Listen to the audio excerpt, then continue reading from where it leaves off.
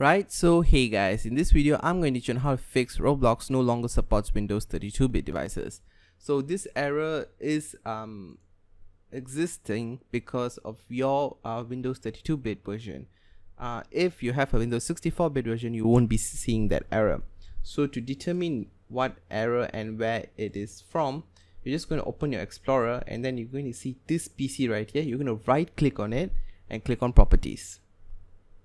Okay, and here it will show you in your system type, it will show what version of Windows you have. If you have a 32-bit version, that is the problem, and in order to convert it to a 64-bit version, you need to reformat your whole computer and to change it to a 64-bit version. Okay, so to do that, before doing this next step, please make sure your computer is fully backed up, all of your data is in a different drive or a different device.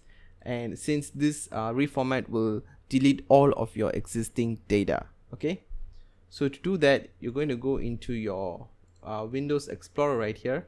I would highly recommend you to download Windows 11. You can do that by going into your search bar right here and typing in updates. Okay, you're going to click on check for updates, and you're going to let Windows download the updates, and you will get Windows 11 straight up, and you can download and install Windows 11 automatically.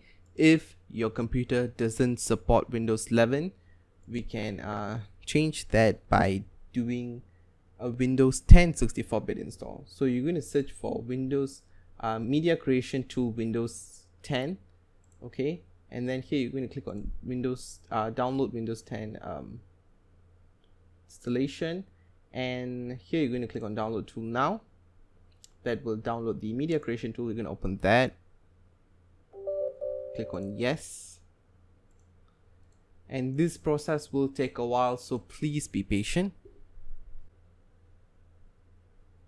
Here you'll prompt you to accept the license terms. Just click on accept, and it will run a bit more, so yeah, just bear with it guys. Okay guys, so here in this screen you're going to click on create installation media. If you click on upgrade this PC now, it's just going to reinstall Windows 32-bit version. Okay, so you're going to create installation media, click on next, and here if you're using a 32-bit version, it will default to 32-bit, so you're just going to uncheck this and make sure you set it to 64-bit. Okay, click on next, and now you can do this by inserting a USB flash drive or just downloading an ISO file. So just click on next, and then here it will prompt you where you want to save the ISO file. So I'm just going to save it on my desktop. Click on save, and yeah, it will start downloading Windows 10.